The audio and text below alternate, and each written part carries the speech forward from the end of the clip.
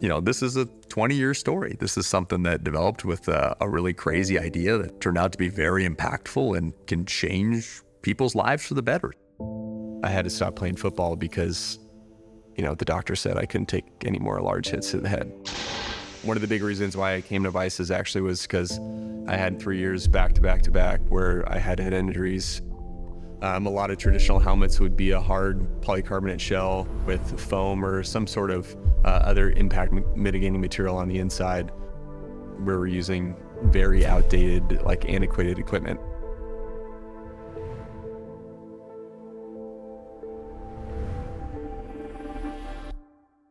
At HRL, our mission is to provide differentiating technology to our customers. We had worked on a program with the Defense Advanced Research Projects Agency, or DARPA, and that was looking at soldier protection systems, low or high velocity impact protection for a warfighter. HRL innovated some of the fundamentals of impact absorbers, going from foams to an architected impact absorber.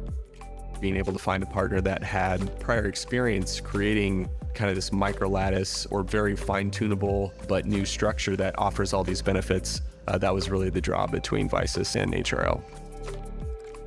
We demonstrated sort of the promise, right, that you can tune the behavior of the microlattice by changing its architecture ever so slightly in specific locations and whatnot. VICIS has taken that to the point where they're actually looking at the specific application within a football helmet in this case. Microlattice, it opened up flexibility to be able to really kind of tune outside of traditional materials. You could think about the microlattice as being kind of like a foam, but now instead of just a bunch of bubbles that just show up wherever they show up, you now have control over the specific force versus displacement response. Then because you're 3D printing it, you don't just say, oh, we just changed the density of foam over here or whatever. It's like, we're going to fundamentally change the response of the foam in this specific location on the helmet. The great thing about microlattice is you have so much freedom in how you design it. You can change angles to be able to mitigate linear accelerations or change those if there's a specific location that you need to more mitigate rotational accelerations. So the flexibility of fine-tuning that design for whatever impact location or application is really kind of what advanced microlattice. Right now, we've got some of the best helmets on the NFL performance test. So it shows that we're always continuing to try to push and be number one. They've taken it quite a long ways from where it started, from the initial idea in a lab to a product out on the market.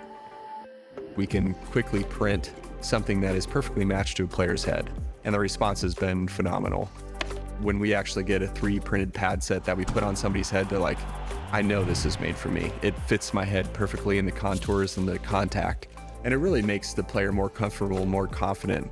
And what we've seen implementing microlattice and the Matrix helmet, we've actually seen in some locations as much as a 25% reduction in some of those forces. So that's what we're trying to do here at Laboratories Sports and with VICIS and SHUT, is pushing the envelope, bringing new technologies to make sure that we can keep up with how the game is evolving. I think, we take an immense sense of pride in developing things not only that people can use, but that improve their lives. And this is the same thing. Anything that you can do to improve someone's ability to walk away from an event that they might see 1, 2, 10 times in their life, but as an adverse event, want to do that.